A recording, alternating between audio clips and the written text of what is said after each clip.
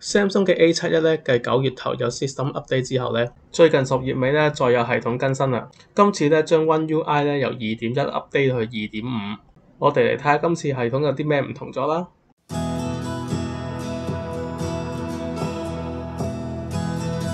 大家好，我係老鼠叔叔。你撳入 Software Update 之後咧，就可以 download 個系統更新嘅啦。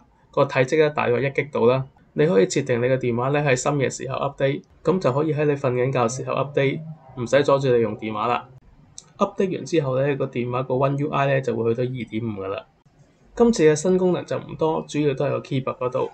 keyboard 咧，你而家可以直接咧 search YouTube 嘅影片。咁我喺呢度打翻 Uncle Mouse 啦，咁就會揾到我所有嘅影片噶啦。你可以喺 WhatsApp 或者 Telegram 度直接 send 啲影片嘅標題同埋連結俾朋友。啱晒我賣廣告同埋中意睇 YouTube 嘅朋友用啊！個 keyboard 呢個第二個更新咧，你就可以將個 keyboard 咧左右咧分開兩橛啦。呢個功能咧，當你打啲橫向嘅 game 嘅時候咧，要打字咧就方便好多啊！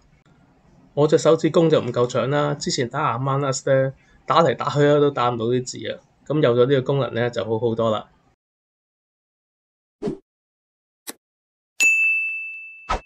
第三個新功能咧就係而家嘅 Always On Display 嘅 Lockscreen 咧，支援 GIF 同埋 Bitmoji 嘅動畫公仔。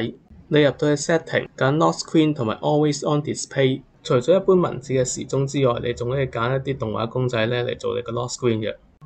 咁我應下萬聖節啦，揀一隻幽靈做個 Lockscreen 啦。